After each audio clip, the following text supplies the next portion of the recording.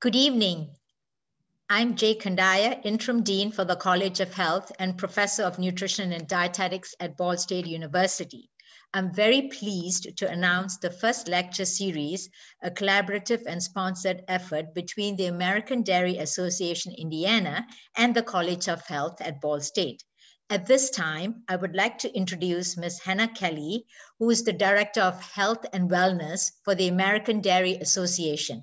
Working on behalf of Indiana's 800 dairy farm families, she provides science-based nutrition information to the healthcare providers, schools, the media, and the community. She's a registered and licensed dietitian, having received her bachelor's degree in dietetics from Ball State University and attending SUNY Oneida for her internship and supervised practice.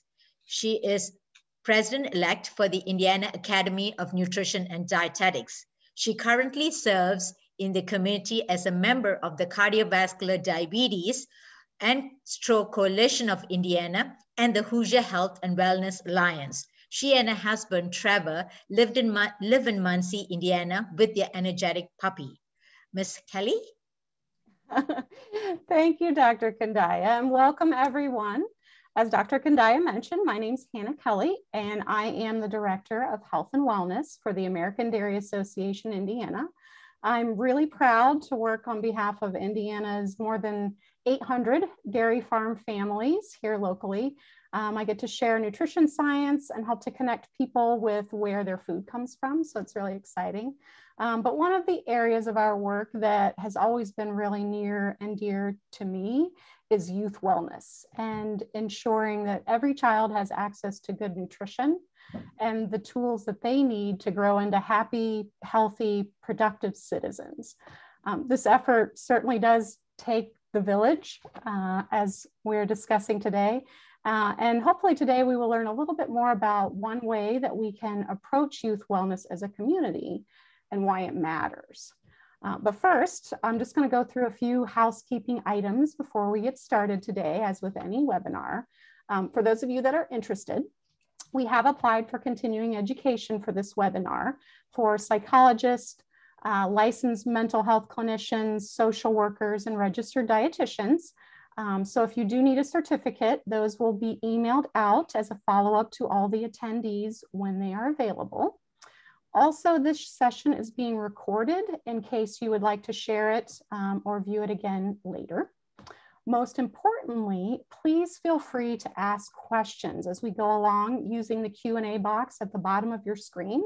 We'll answer as many questions as we possibly can live at the end of the session. And if we aren't able to get to your question, we will certainly reach out afterwards to make sure that we get it answered for you.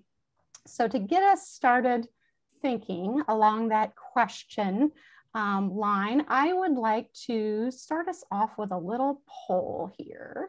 So let me pull that up for us. Let's just get us in the mindset of being able to view. Just a second there. Let's start with this one. Now, so first question, which aspect of youth wellness do you believe plays the most critical role? And there are no right or wrong answers here. I'm just really curious about the group that we have today and kind of see what you think. We'll give just a minute here for everybody to respond.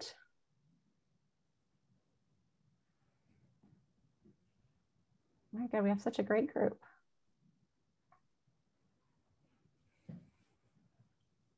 All right, just a couple more seconds here.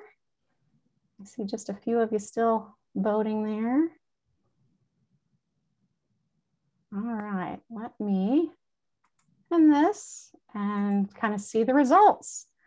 So it looks like out of physical activity, nutrition, and mental health, all of the above. Most of you believe that they're all very important. I absolutely would agree with that. Again, although there's no right or wrong answers, obviously all of them are very important to youth wellness. So make sure that I have hold that down. So thank you all for sharing. At this point, without further ado, I really would like to get started with our presentation, as I'm sure you all would as well. So it takes a village, understanding youth wellness and the impact of an allied community, which is why you are here, to hear from Dr. Sarah Lee and Dr. Robert Murray.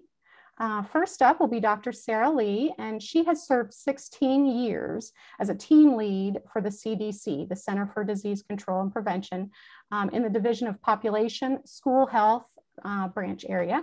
She focuses on school-based chronic disease prevention research and policy development across the United States, and her work has provided school health professionals with science-based guidelines to support youth wellness and program implementation.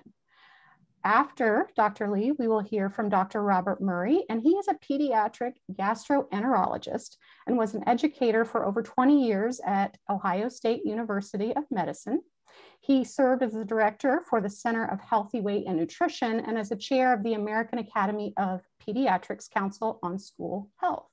His experience in child nutrition and health provides insight into the needs of today's youth in a completely different way than what Dr. Lee's would. So we are very excited to have both of them today, and I am happy to welcome Dr. Lee.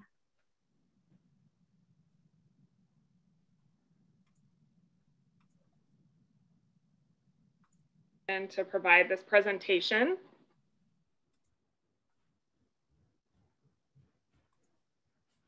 That you've seen some of this that I'm about to share. My presentation, let's see. Now I'm having trouble advancing my slides, but we'll try one. There we go. Here we go. So this will give you a brief overview of the main areas that I'm going to cover today. I'm going to highlight some of the relevant research related to the fact that healthy students do better in school and really look at that relationship between health and health behaviors and healthy students and academic outcomes. I'm also going to do a little bit of a deeper dive into the whole school, whole community, whole child model, which is a framework or model or approach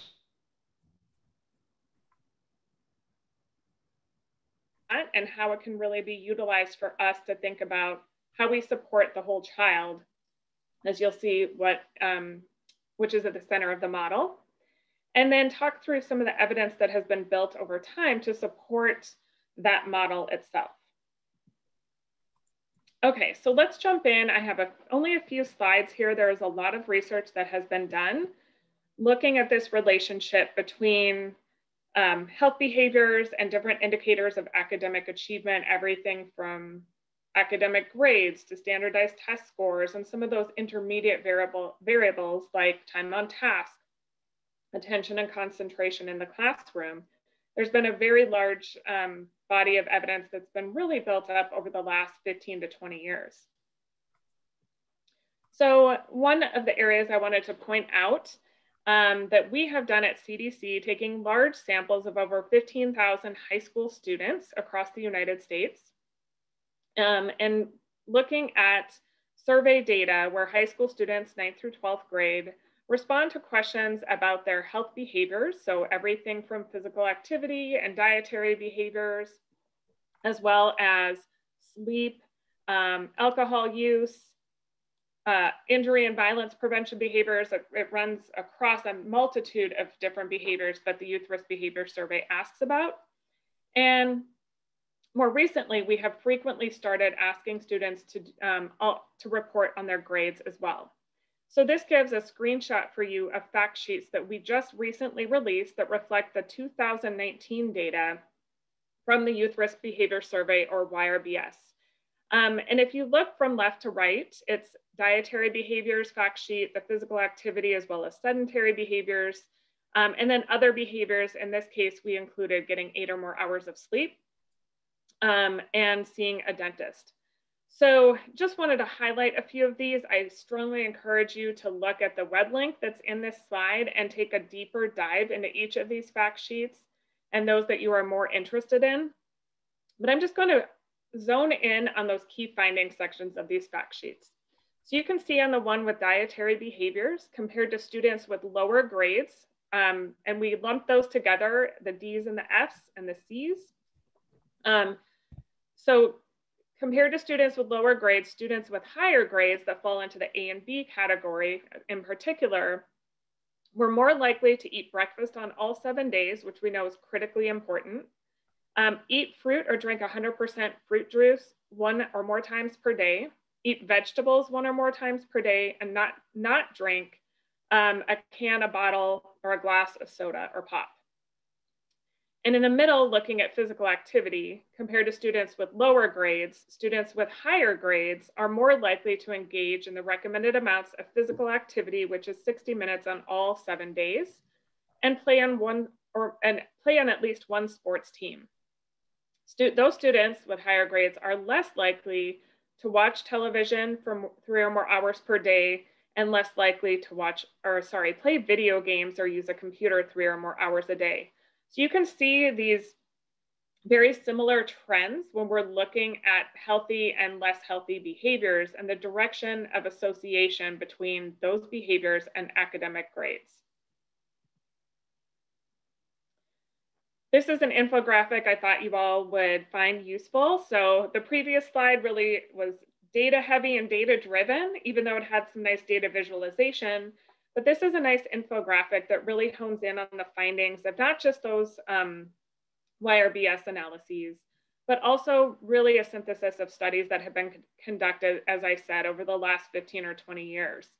And it really points out that students that are physically active, eating breakfast and healthy foods, and managing their chronic health conditions like asthma or diabetes have been shown across multiple studies to have increased test scores, better grades, increased school attendance, and improved classroom behavior. So those items such as time on task and concentration and attention and focus within the classroom setting. So now I'm going to turn the attention to the whole school, whole community, whole child model, which is a lot to say. So we say WISC for short. And before I dive into describing the model, I really want to hone in on the fact that this is a student-centered approach to school health and education. And it's really a blending of ASCD, which is a large education organization that has a very large and very diverse set of members from the education community, and CDC. So we collaborated with ASCD. They had a whole child initiative, and we formerly had what was called the Coordinated School Health Model. So we worked very closely together and essentially synergized these two models. And so what I'm going to do is go from the outside in and talk through the model in a little more detail. As you can see with the gold bands that state community, this is really reflective of the fact that wherever we are in a school lives within a community. It is placed within a community. It is there to serve the children and the families of the community. And that's really supposed to represent that visual of the community really wrapping around and supporting the school community. As you move into the next layer of the blue pieces, these are really the core components of the WISC model.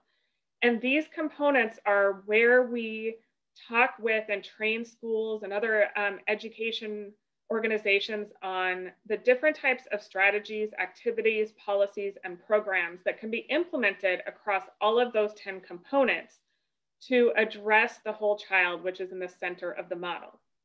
So I'm not going to go into every single component, but you can see there's health education, physical education and activity, nutrition, environment and services, the social and emotional climate, employee wellness, counseling, psychological and social services, etc. All of these are often within a school, either through a department or a division within a school or a school district. Or they are just part of the school culture. Things like family engagement, whether it be through PTAs or family nights or other activities that are just constantly in place within a school setting. So thinking about it in that way often helps us wrap our minds around how could we actually have a 10 component model that we address and we use to implement a lot of activities and strategies. But the fact is, many of those pieces and many of those components are already in place and part of a school. This model and approach helps us really think about the synergistic effect of working across and within all components. And of course, at the center of the model is the child, and this is reflective of ASCD's Whole Child Initiative. And those 5 pieces in green surrounding the child are those tenets that are critical for students to achieve and thrive from both a learning and a health perspective. Healthy and safe environments, healthy opportunities and behaviors and policies. They're challenged, they're supported, and they're engaged. So that gives you a really big kind of high level view of what the WISC model is and the intent and really the spirit of it. So now I'm going to walk through some different pieces, both of evidence as well as some of the tools and resources that have since been created. So in 2015, which is wild to think about that being just over 5 years ago already, but there was an entire special supplement in the Journal of School Health that was dedicated to articles in support of the WISC model.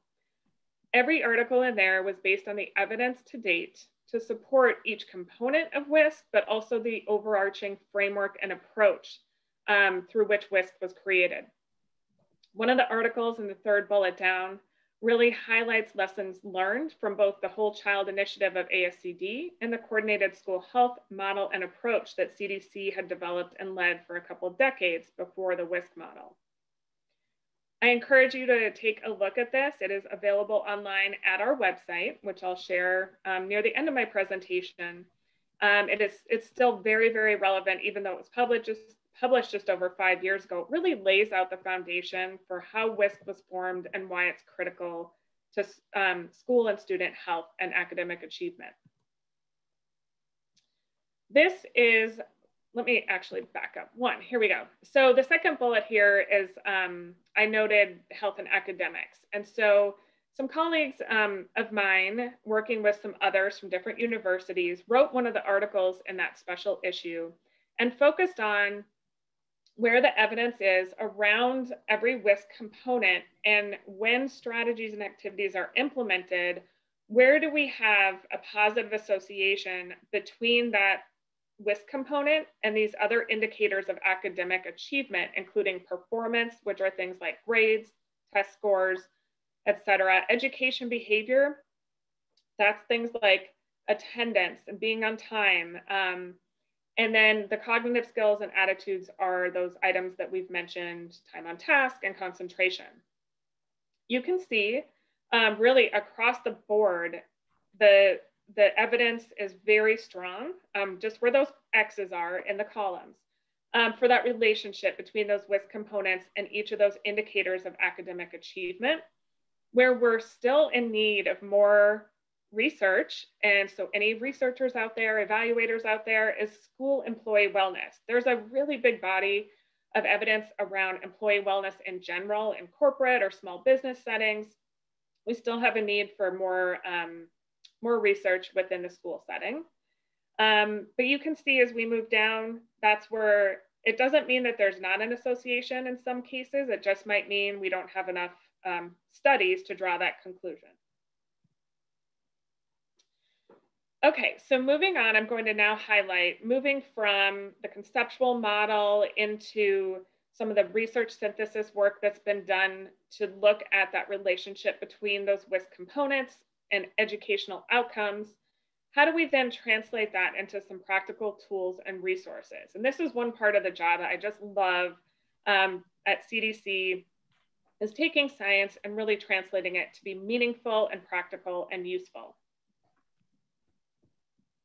So one of those tools, hopefully some of you have heard of, is the School Health Index.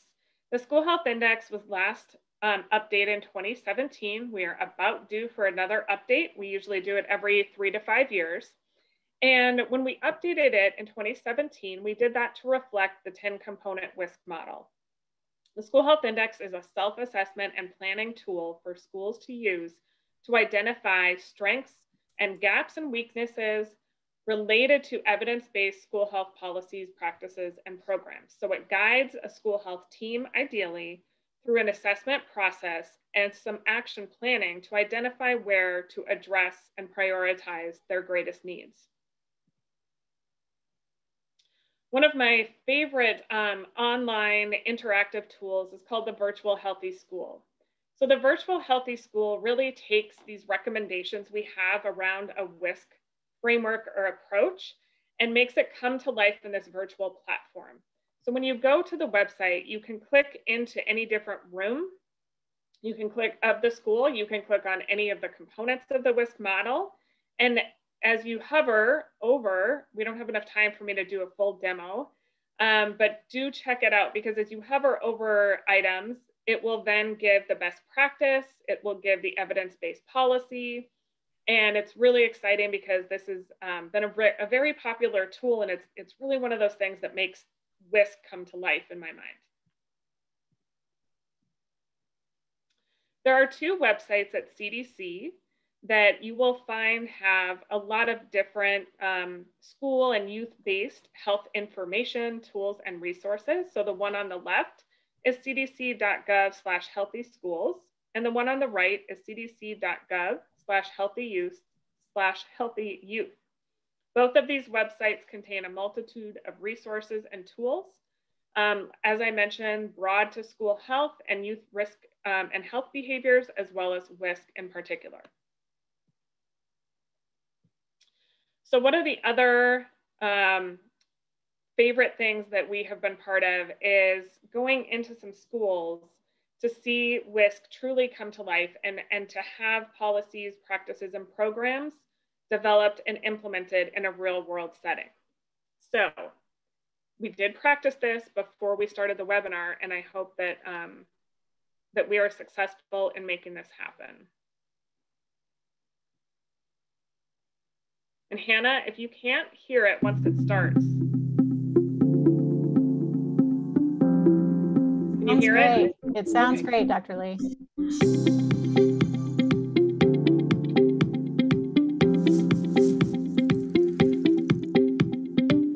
Health and wellness are an integral part of what we do because we see what we do as being key to kids being academically successful.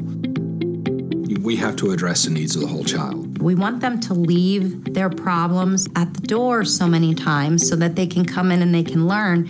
But the truth of the matter is they can't leave all of their problems at the door. They bring them to the school. And I think the schools are now responsible for trying to make sure that they deal with those issues. By looking at what the research says, it's easy to see that in order to get kids where we want them to be, we have to make sure their basic needs are met. And the WISC approach helps us to be able to do that. I have learned through my time as curriculum director, it's near impossible for us to separate out school from home from community. And so what I love about this model is that it doesn't separate those things out. It marries all of those. But I think you certainly need at least one consistent administrator who's there and who's not just there to sign off on it, but who really believes in it. The WISC model helps kids to be more academically prepared, but it also helps them to be happier and healthier within the school. For example, when I talk about breakfast in the classroom, how many more kids come to school on time? How many more kids are here ready for learning? How does that impact their day? That doesn't necessarily correlate into a test score today, but over a long period of time, it helps kids be more successful. As a superintendent, it really is my responsibility to make sure that the system is functioning in a way that students, that there are protocols, that there are fiscal allocations, that there's policy in place.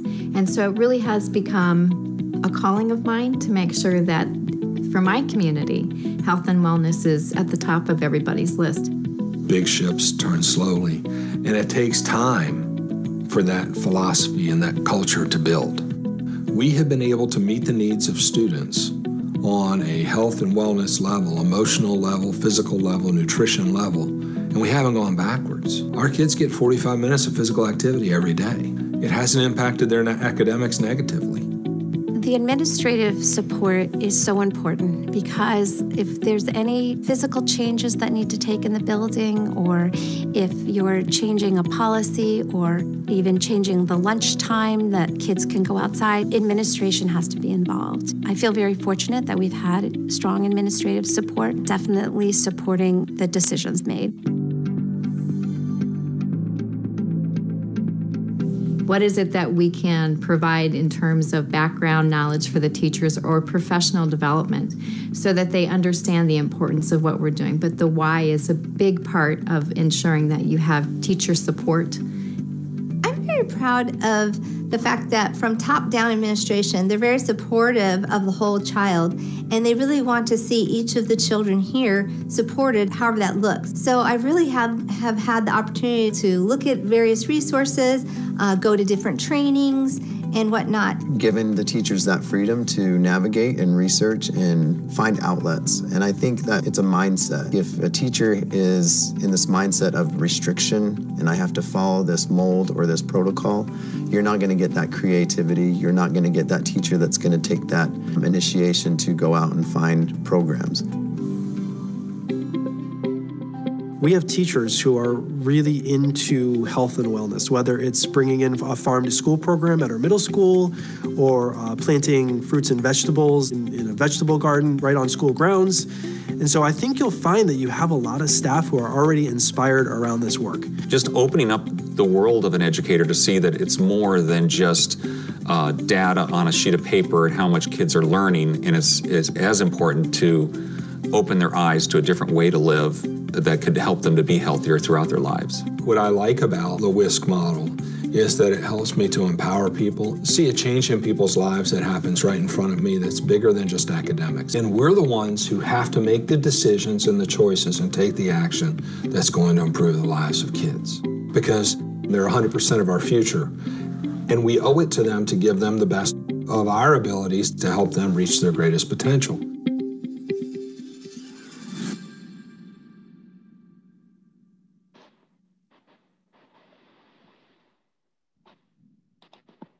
Okay. Making sure I'm back here on my slides. Yes?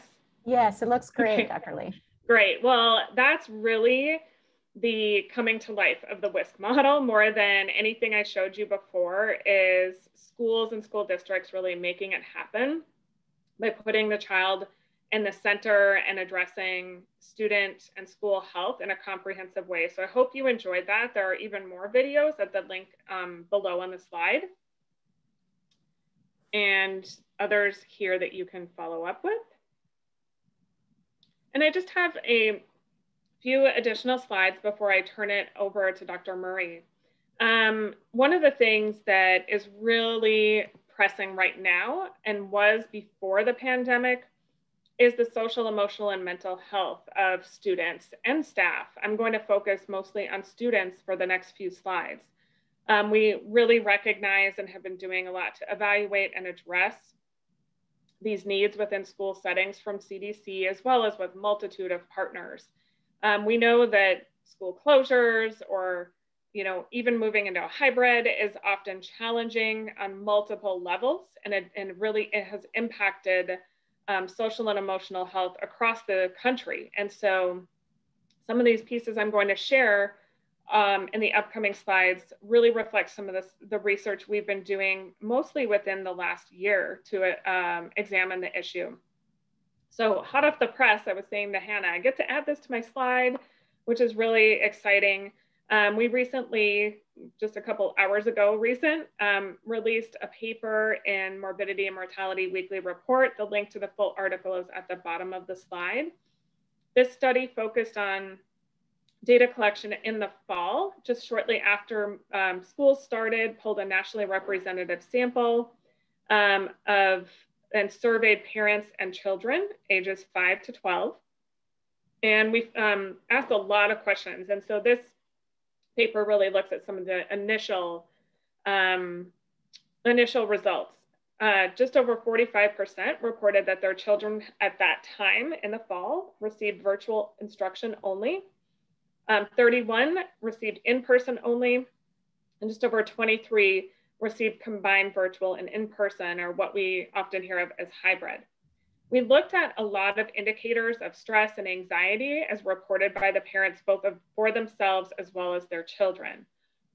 Top line finding I wanted to share is that virtual instruction might present more risks based on our analysis within this study than does in-person instruction related to both child and parental mental and emotional health and some health supporting behaviors. And so there were significant differences, particularly among those in the virtual instruction only, were stronger reports of emotional and mental distress of both the parent and child. And we also asked a question about physical activity, asking parents to report about their child's activity level. And those with children in virtual only reported significantly less physical activity among their children. Last fall, we also looked at Youth Risk Behavior Survey data, or YRBS data, looking at dietary behaviors, as well as physical activity behaviors. I see that that's not part of my title.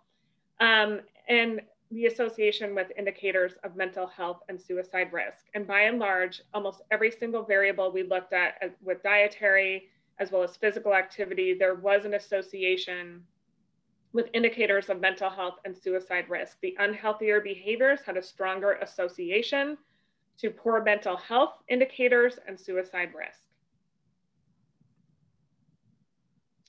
So when we think about how to address the crisis of social, emotional, and mental health that's happening and that was happening before the pandemic, and we're seeing and learning from more research during the pandemic that it has worsened, we have to think about ways that we can utilize WISC, and in particular, looking through the social, emotional, climate, and learning component within the WISC model.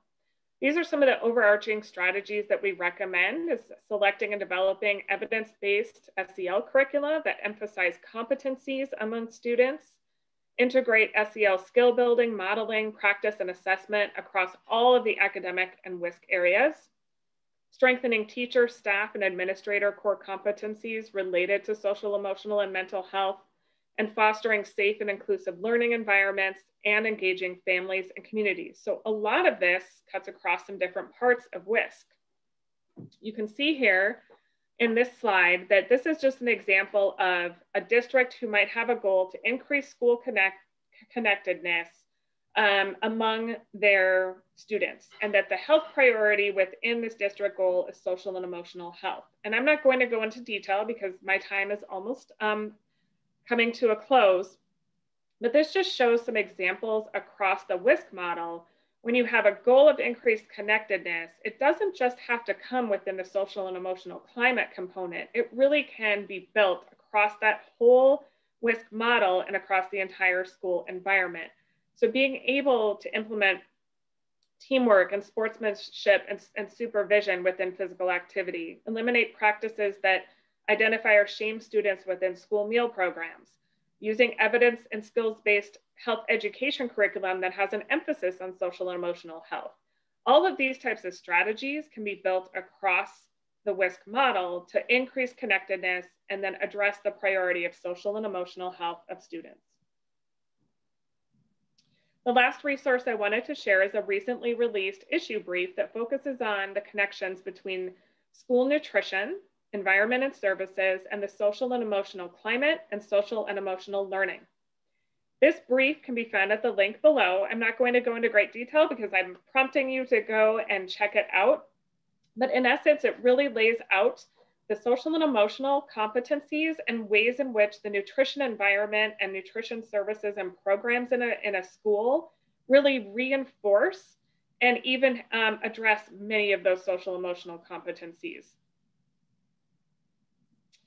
Okay, so that is the end of my piece. I really appreciate being invited to be part of this event.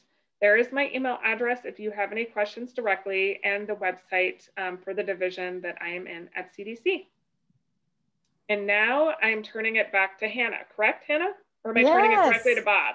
Back to you.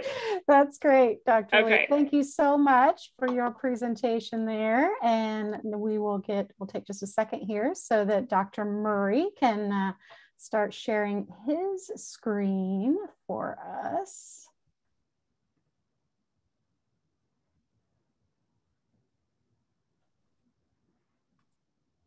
We good, Anna? Yes, I can see it very well. It looks great. Okay, good.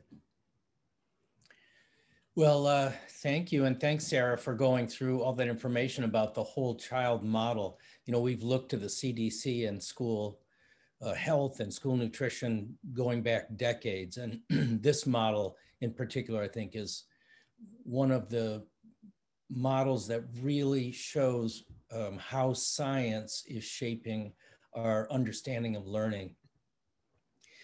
So I want to talk about a little bit more about the science and how we're bringing pieces of science into an understanding of how they support learning in a child and how this all fits into the model.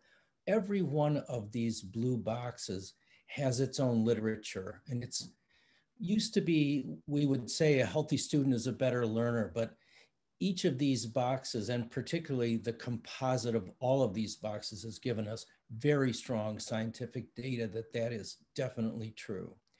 One of the reasons we have so much new data is that technology is changing so fast.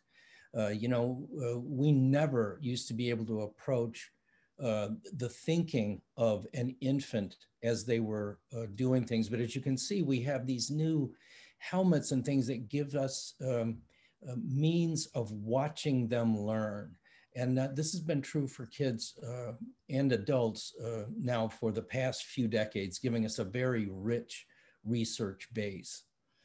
Here's some of the things we've learned about cognition and how we develop cognition. If I show this picture on the left here of this little child playing with beans in a Tupperware bowl, and I ask any parent in the country, almost every one of them will say the child is playing. But what I want to convince you is this child is not playing, this child is studying, and they're studying extremely hard all day, every day. Everything they're doing is trying to put the universe together in their own mind, using their limited skills and their five senses. So this is the basis for all cognition, is the sensory and motor learning. And it isn't just during playtime, it happens during mealtime as well.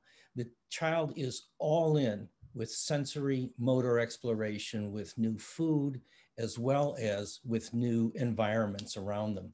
Well, out of this and built on this sensory motor exploration, we develop language skills, and we develop the motor skills for writing, and we develop later abstract thinking and much more complex interactions as we go along. So it's all built on this early exploration.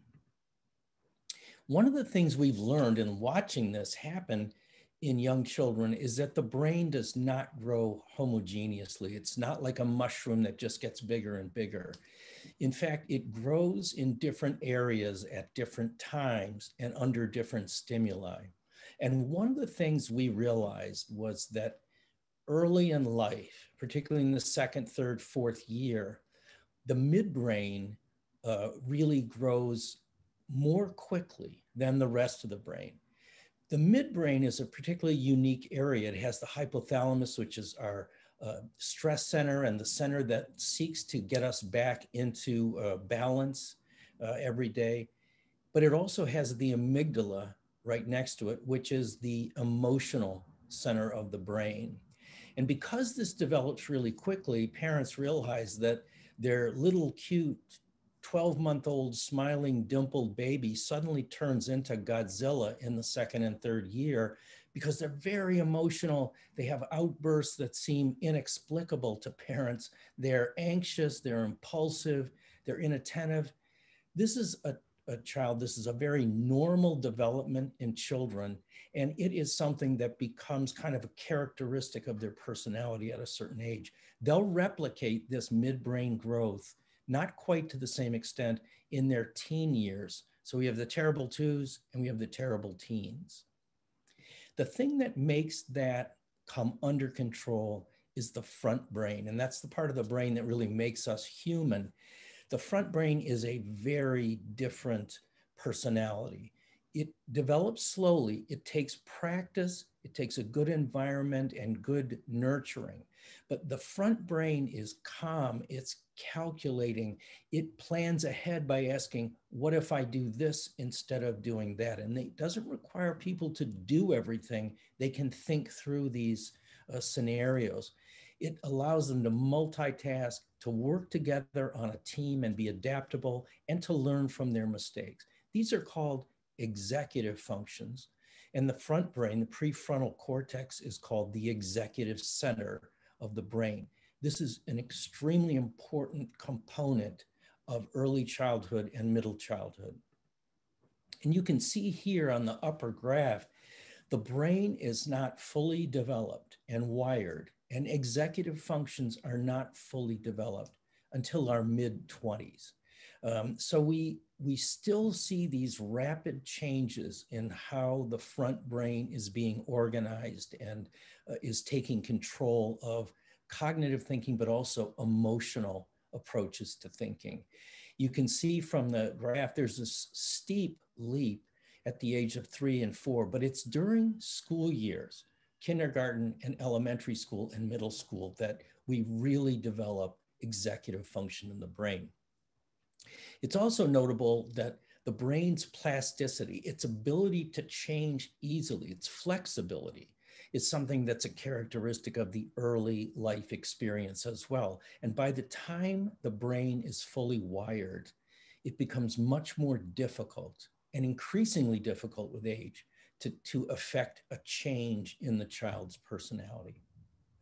There are 3 buckets of research and 3 themes that I think come out of that research, indicating what it takes for a child to develop optimal cognitive skills.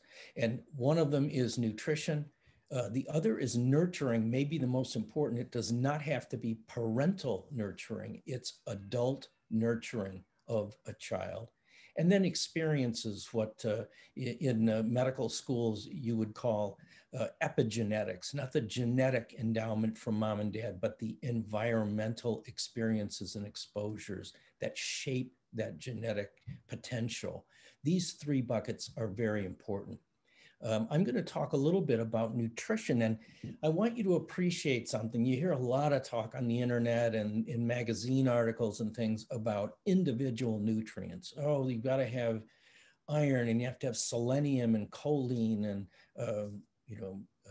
omega-3 fatty acids. But the point I want to stress here is that for a child to build a brain and maintain that brain in optimal functioning capacity, it takes a lot of nutrition, and it's nutrition across the board.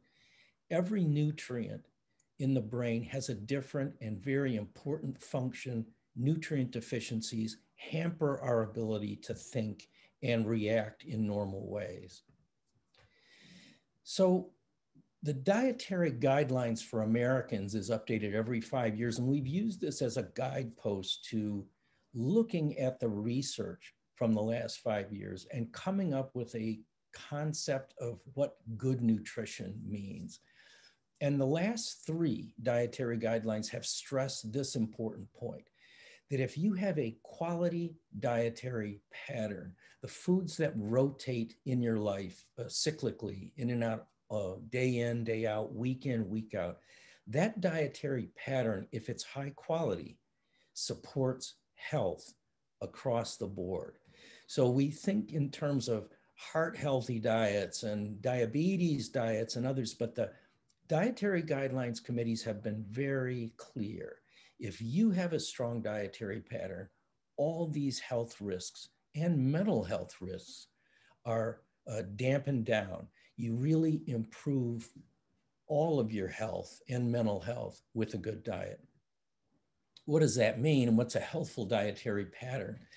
Well, I think the one that gets the most press is the so-called Mediterranean pattern, or get other ones, vegetarian pattern, the USDA pattern. They're all collections of how people eat. But I want to stress something very important. Every person listening today has their own personal dietary pattern. No one eats the Mediterranean diet. They eat the Mediterranean diet as filtered through their own personal preferences, experiences, their culture, their family, their history. So when you make changes to your diet, or anyone makes changes, it's going to be done incrementally.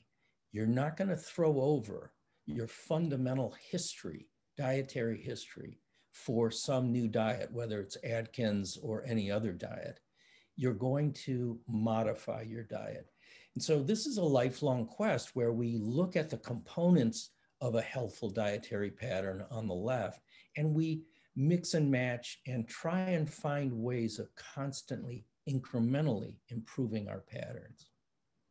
How do you measure diet quality? Well, there's a number of different tools and scores that we can use looking at the diet. This is one that I prefer, the Healthy Eating Index, because it is directly applied to the Dietary Guidelines Committee advice. And so what you see here is that on the top half, they wanted you to take certain food groups, the 5 food groups: fruits, vegetables, grains, particularly whole grains, dairy, and quality proteins, those 5 food groups. And they wanted you to have enough servings in each every week.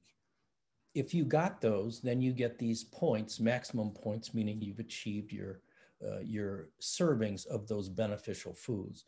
And then at the same time, they wanted us to moderate our intake of refined grains, sodium, sugar, and saturated fats. If you did this perfectly, you would get 100 points.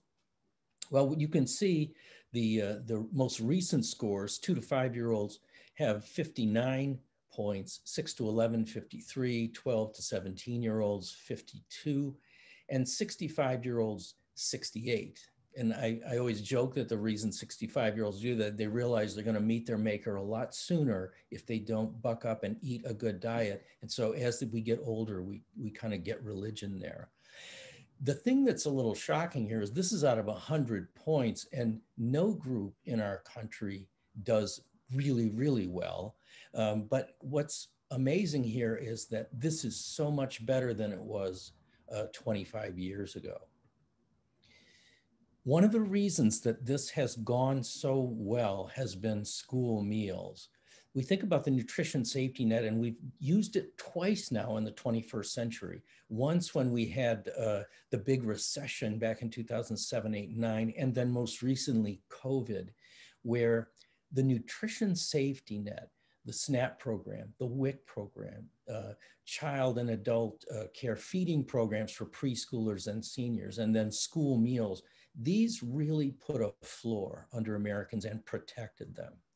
You can see the investment in school meals. We're putting in almost $20 billion a year to get about 7 billion meals delivered to kids. The thing that's interesting about this is the kids who lean most heavily on school meals are the poorest kids in the country.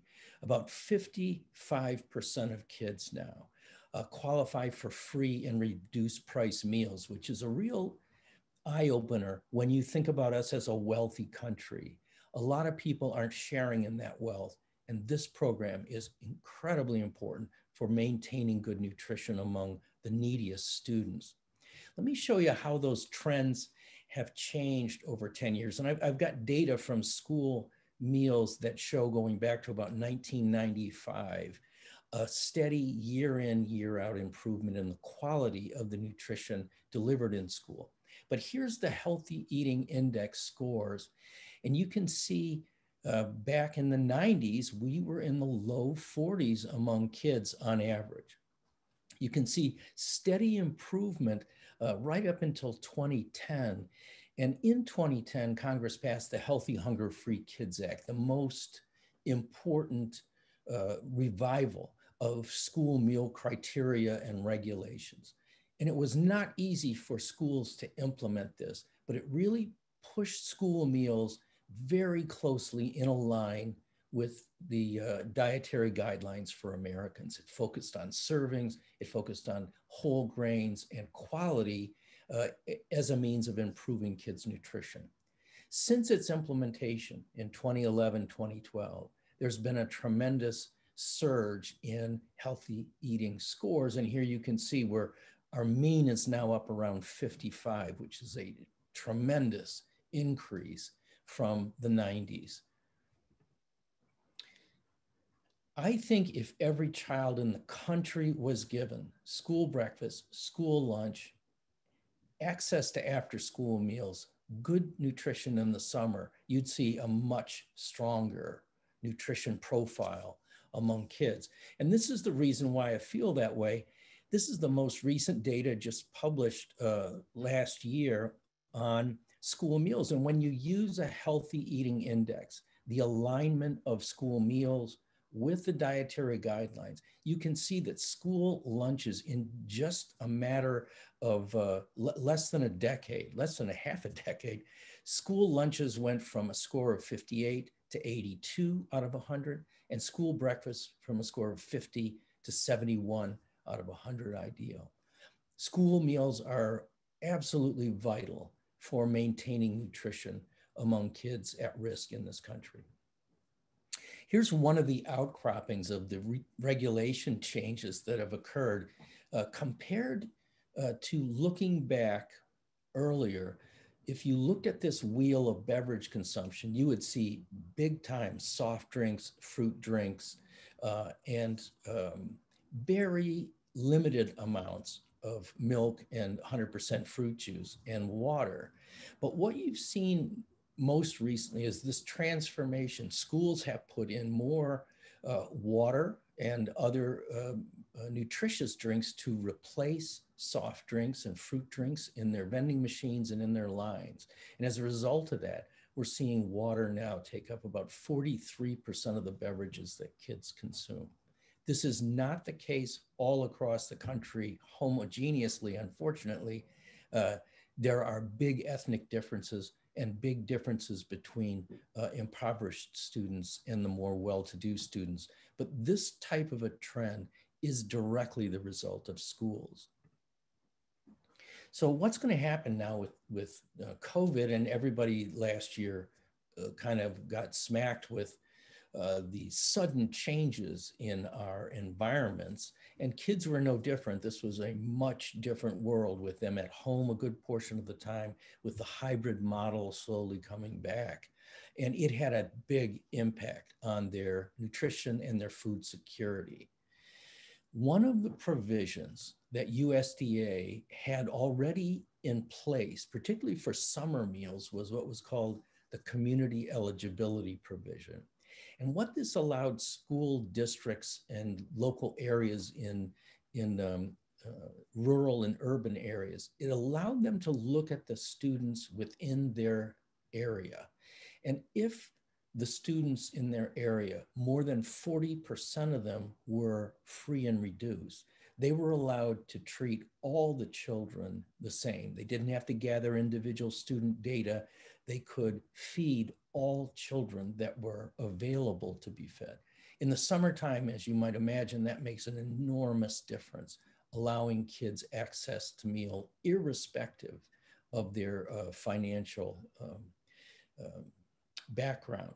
But in this case, in COVID, USDA gave waivers to states and school districts to use this more effectively, get meals to the students irrespective of their individual status in terms of socioeconomic status. And this really is one of the reasons that we see kids doing reasonably well despite the tremendous impact of COVID. I say all that as a background, nutrition background, to talk about this one thing, how we learn. And this is something that we've gotten more and more data on, particularly in the last decade, of the steps it takes to encode a memory in deep storage so that we can recover it. And this is really the basis of what we're asking children to do in school. It requires their attention. It requires them to use what's called working memory, keeping that information in front of them and sifting it through what they already know. And then they encode that memory, store it, and it's available for retrieval. Well, this is what the brain looks like when it's fasted and fed. The upper panel is a brain scan, and you have to imagine yourself laying on the ground and looking up at this dude. And what you're seeing is the front brain on the top and the rear brain on the bottom there. And the area that's lighting up in blue is the area that's most active in the brain of a fasting human. What you see there is that midbrain. Remember, we talked about the amygdala, the emotional center of the brain. The midbrain here is very active. It's in food-seeking mode. It's easily distracted. It's irritable. It's looking for food. It needs glucose at that moment. In the bottom panel, you see what happens when that glucose, when that meal is supplied and breaks the fast. The prefrontal cortex lights up, and this is a very different person. This is someone who is calm, focused, attentive, and ready to learn. So you look at these two panels and you understand why it is that it's so different when a child is given breakfast, a good quality breakfast, and then asked to learn something relative to the child who doesn't get breakfast and is asked to tackle learning. The science is overwhelming. We've got even more. I like this particular review from about a decade ago because it looked at 45 different student studies, and all of them showed beneficial effects of breakfast when it's provided to kids. The kids who got the most out of breakfast were the most vulnerable and the most at risk. It helped with memorization and math. It gave them better attention and satiety. They were just more ready to learn. And that's what the science continues to say as studies keep coming out. One of the reasons it's so important is that it be a quality breakfast is because if you give a low quality, kind of high carbohydrate Cinnabon-like breakfast in the morning that's not very well balanced, you get a surge of glucose, but it disappears as fast as it comes.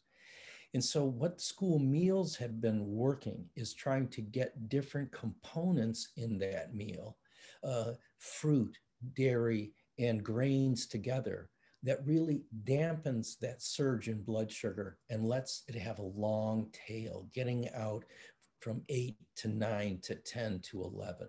This is achieved the more you can make that meal complex, not simple starches, but complex whole grains and fibers mixed with proteins and fats. These are things that can make an enormous difference.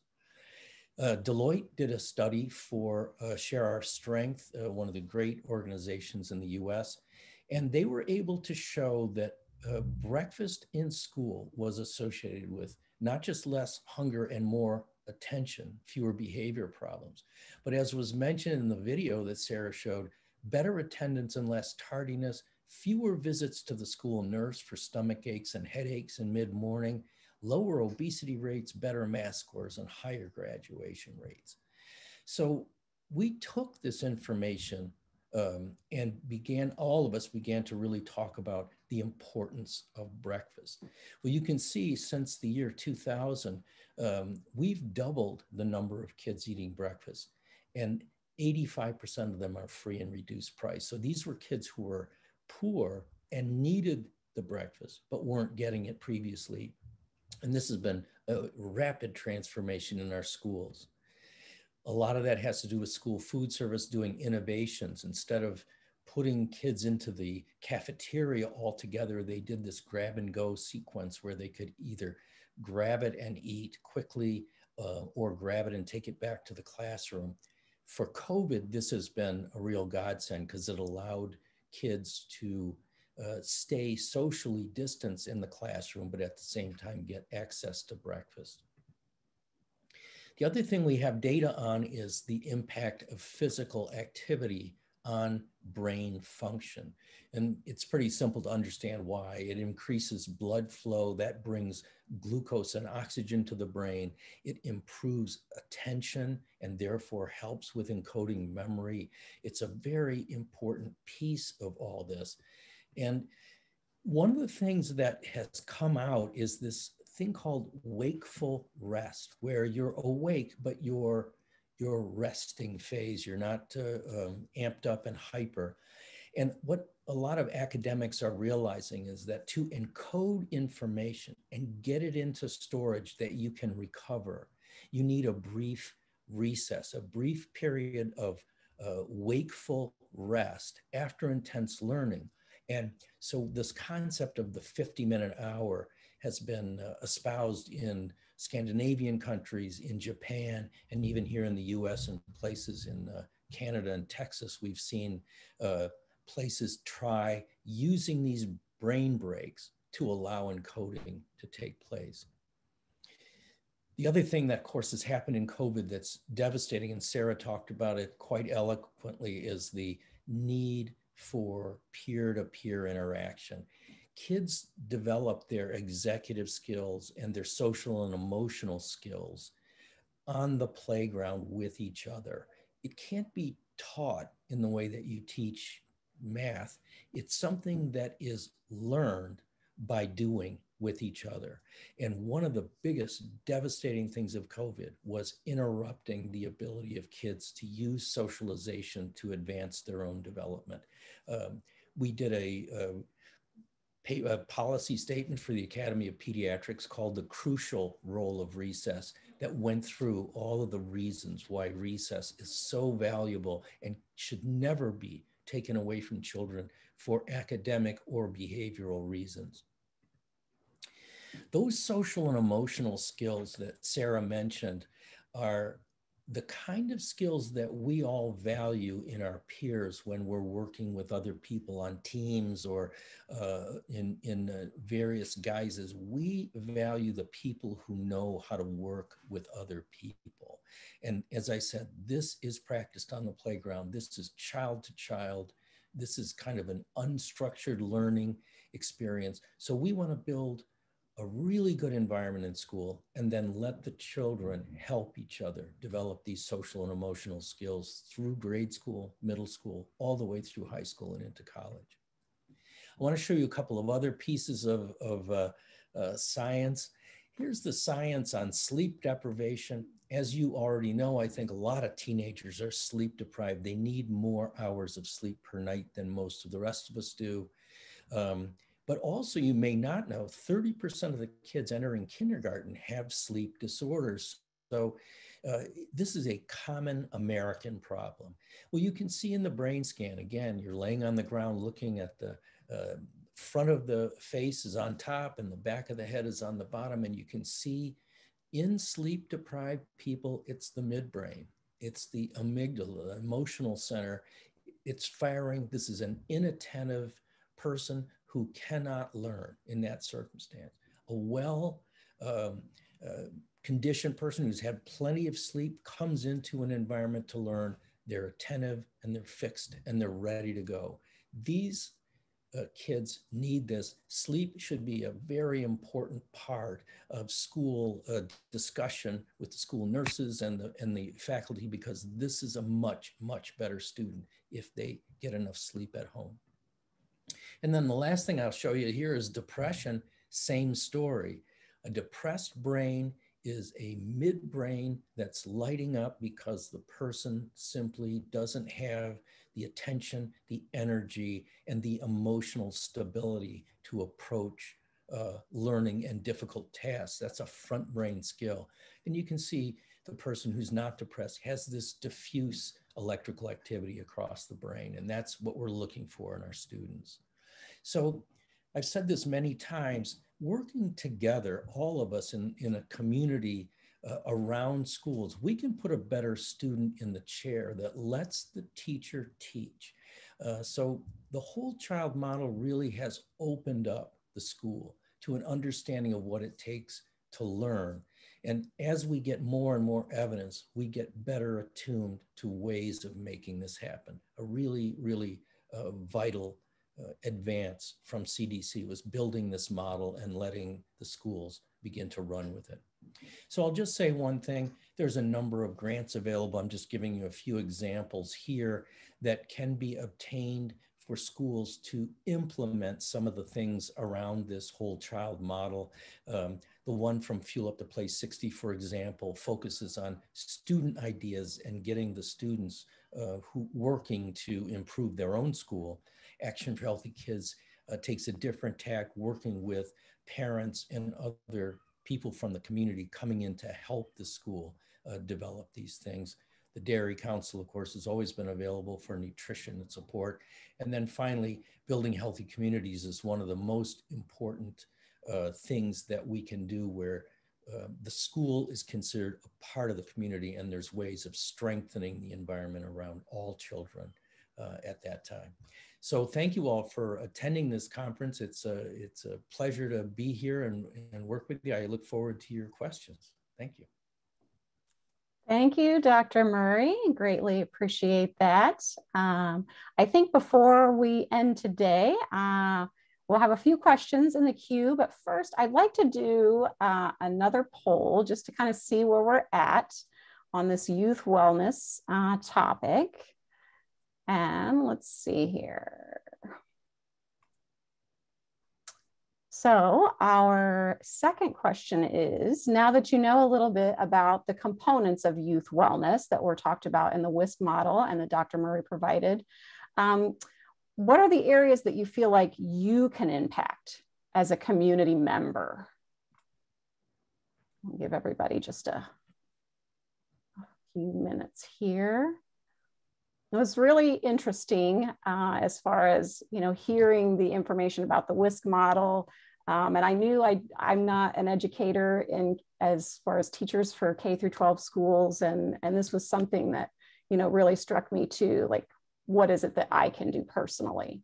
And hopefully from the messages today, several of you will be able to find some things. Just another couple seconds here to vote, and then we'll get to questions as well, because we do have a couple of good ones in the queue.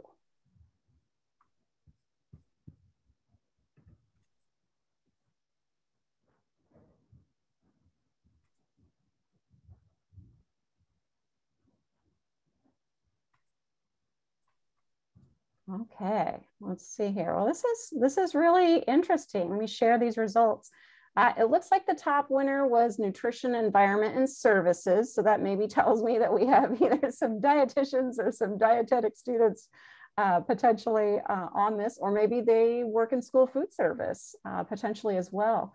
But it's spread out pretty well here, I think, as far as a community goes. Certainly health education and just community involvement each are above 50%. So very exciting. And I'm so glad that many of you were able to find some ways that you could participate as well. I'm going to move to questions here. And let's see. Let's start with our first question. Oh, Alyssa asked if the video would be shared, and I believe that's from Dr. Lee's presentation, and we do have a link to that, so we'll make sure that that gets shared out to everyone as well. Then this next question, actually, I was really curious about myself. One of our attendees asked, said they appreciated that the primary focus of the webinar is youth, but also recognizing that some of the participants may be college faculty. Is there any evidence that the WISC model would have similar benefits for college age students if it was implemented at the collegiate level? I'm not aware for sure, but Dr. Murray or Dr. Lee, are you aware? Well, I will reiterate that the brain is still developing in college, and there, we do get this burst of midbrain growth early in teen years, and then we also get after that an expansion of front brain executive skills that continue to refine and develop until about the mid-20s.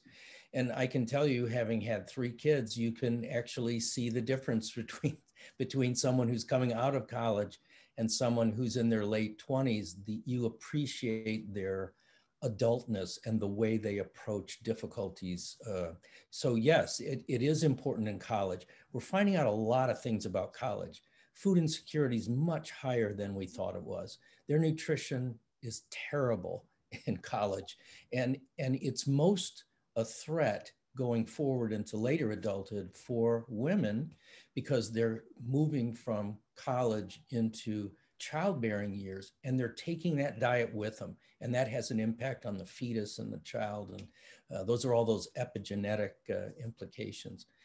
And I also think we don't always appreciate mental health problems among collegiate students and some of the stress they're under.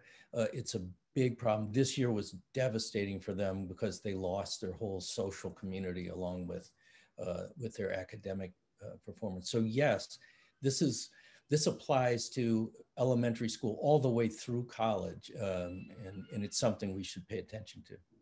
Sarah, I don't know if you have another focus on that you want to add. No, I think you really covered it. And I think it would be really nice to have some studies that looked at this WISC type approach in a college setting, to look at really kind of where the levers of change are across a model like that within the college and university setting, and how much, one of the things I was thinking that what is unique here, or more unique within the college and university setting, are all of the social, athletic, other extracurricular clubs that exist, that are really, those do exist in K through 12 settings, but much more so at the college level, and what role those have in addressing health, wellness, and academic achievement as well.